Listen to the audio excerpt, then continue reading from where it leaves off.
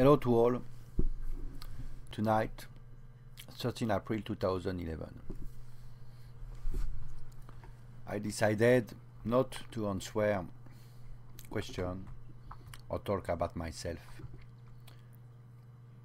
and stuck on the topic which really matter for the world right now, and the topic is the release of radiation from Fukushima. Whatever if they say it's a level 7 but it's safe, whatever people who believe it's safe, I will not answer to this anymore. But I just read one comment that I think really smart and intelligent on one of my videos.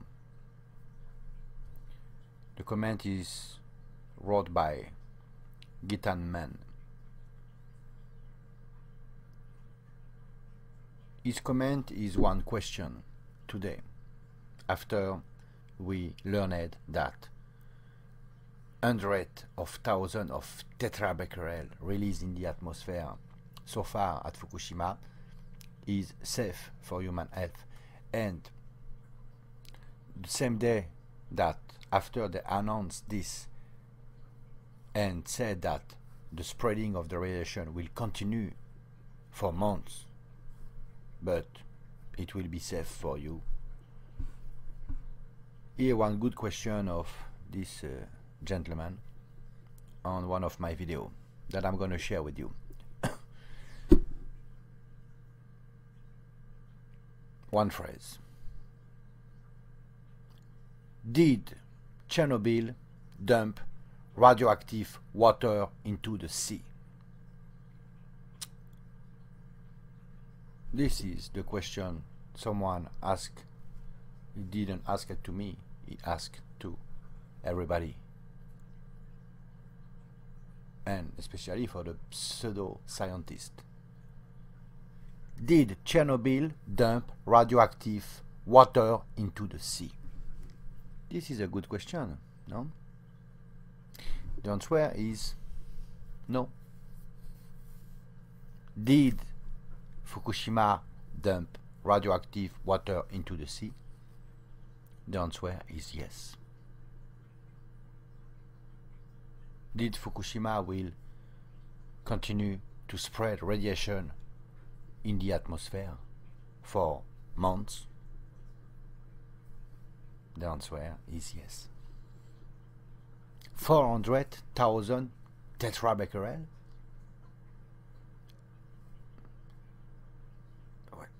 I don't know if you are a minimalist, but 400 tetrabecquerel just sounds something normal for you. I bet it is the first time you heard this tetrabecquerel. 1 tetrabecquerel is 1 trillion of becquerel. So we send so far 400 tetrabecquerel in the atmosphere. This is the official. They admit they have sent 400,000 trillions of becquerel in the air. And we in the world today should think that, well, it's not that bad.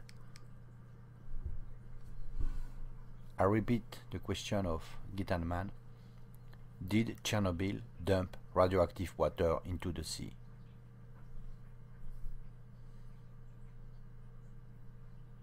Fukushima is, of course, under the gravity of Chernobyl.